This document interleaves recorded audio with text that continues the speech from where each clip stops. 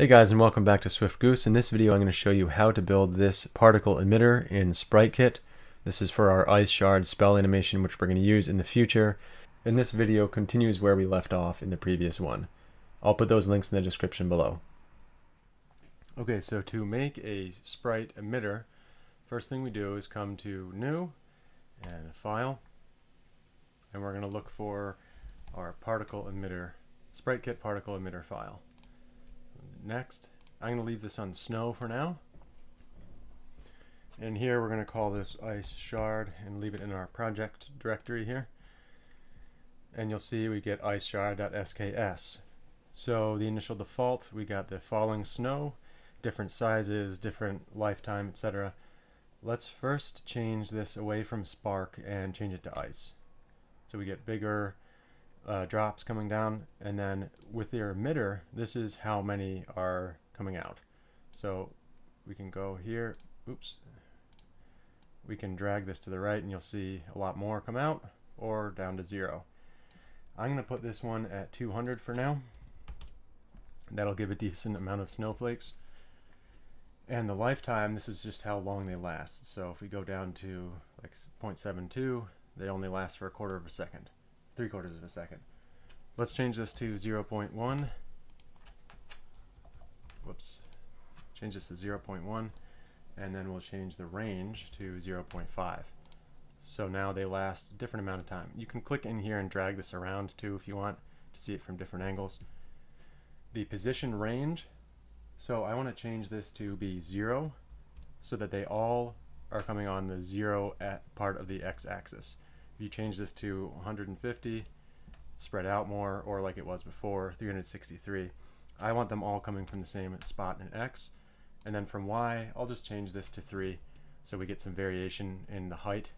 Again, if you put this at 150, it'll be more like a vertical line. Change it back to 3. And then the angle is the angle at which they are released. I'm going to put this at 0, and then the range, I'll put this at 45. So they'll come out between 0 and 45-degree angle. Again, you can set this to 180 and they'll come out like a straight line or a half circle, but let's set this to 45. Speed is how fast they're going to go. So if we set this to 200, you'll see they cover more distance in the same amount of time. 1,000, same thing. Again, I want this to be around 100 and the range is going to be 50 so that we get more compact kind of animation. In our acceleration, we'll put this at 50 and put the Y at 0. And then for alpha, we're going to leave that alone. For scale, we can leave that alone as well, and same with the range. Rotation, leave that alone. And then for our color ramp, you can add different colors in here, so how they start and how they finish. So let's add a different color in here, and we're going to set this to blue so that the second half of the trail is basically blue. So let's make it a ice blue like that, and we'll drag it over a little bit more. And then the front, we want to add some green notes in there. So let's add some green. And then we can also drag this over and then maybe add a little bit of purple hue for the ice. Lower the opacity a little bit. So we get kind of a cool ice looking attack like this.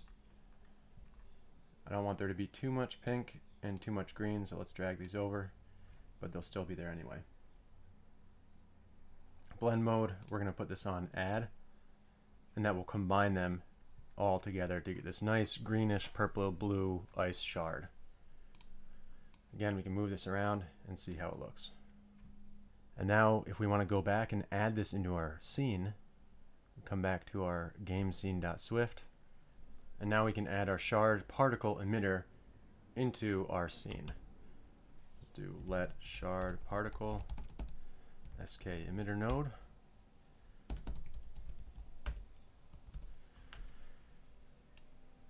And we'll come down below our player 2 and do shard particle equals sk emitter node, file named the ice shard. And again, we have to add this to our scene. Whoops, and we have to do a force unwrap here. So let's fix that and put a force unwrap. self.addChild shard particle. Okay, so now if we run this,